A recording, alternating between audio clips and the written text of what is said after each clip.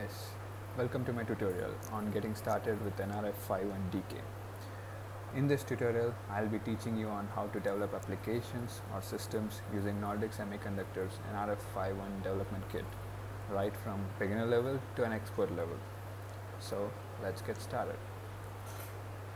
Okay, before we dig deep into developing systems with this nRF51 series, let us first get ourselves acquainted with the nRF51 development board.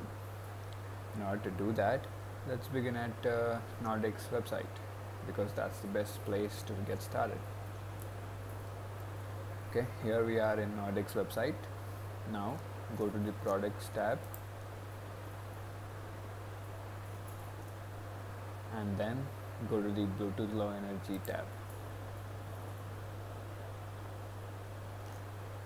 Okay, now you can read through all this information to know more on where Bluetooth Low Energy is used. For example, watches, tracking apps, sports and fitness sensors, healthcare sensors, remote controls.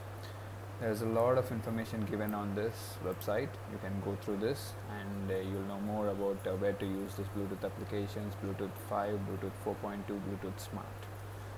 Okay. Now for the purpose of this tutorial, let's move down to nRF51 series section. Scroll down. This is nRF52 series, and there you go. Here is the nRF51 series. As shown here, there are 3 versions of nRF51 series available. Right now, we are interested in nRF51422 SoC because that is the SoC used on this development board, the nRF51DK, which I'll be using this over the course of this tutorial. Let's click on that.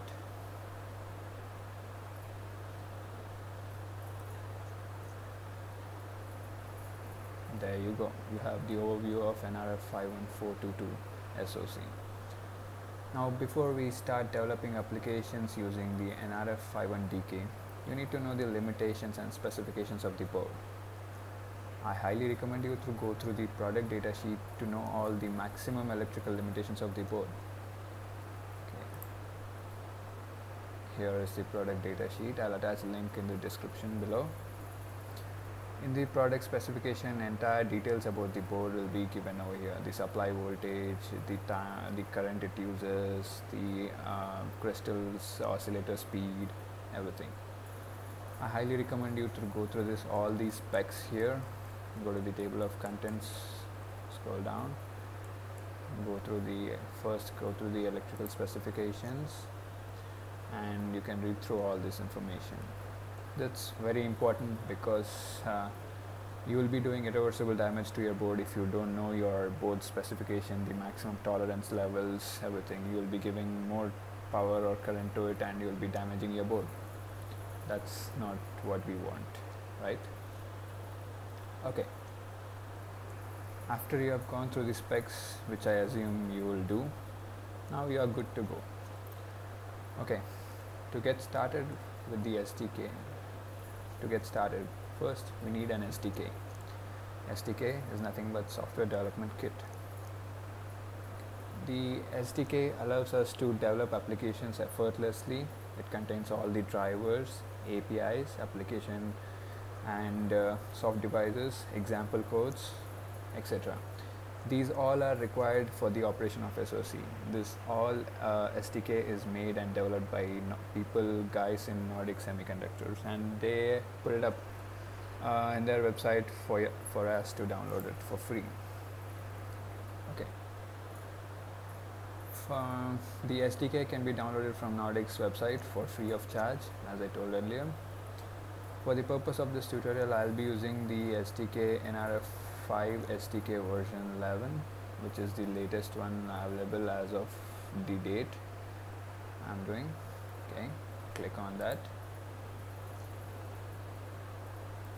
Okay, you have the documentation for this one, you have the packs, and you have the SDK. Click on the zip file and download it to the place which is convenient and easily accessible for you. I have already downloaded this SDK, so I'll be using the one which I have already downloaded over here. I have downloaded it and I have extracted it to my folder. Let's click on that. Now there are different folders available here. You can explore all these folders, go into them and explore all what is there over here. But remember, be careful not to mess with the directories, as this will cause compilation errors later on this tutorial when we will compile the example codes given over here. Okay, that's it for this tutorial. In the next tutorial, I'll be explaining you on how to set up the environment and flash your first Blinky code. Bye bye, see ya.